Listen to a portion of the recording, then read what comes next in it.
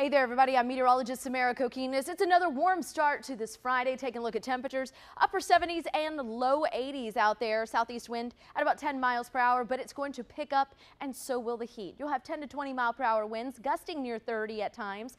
100 degrees is where we're headed to, and it's going to feel like 110 when you factor in all that humid air. So be safe while you're outdoors. Drink lots of water and take breaks in the shade. This weekend is going to be a scorcher, 100 degrees both Saturday and Sunday. Heat indices near 110.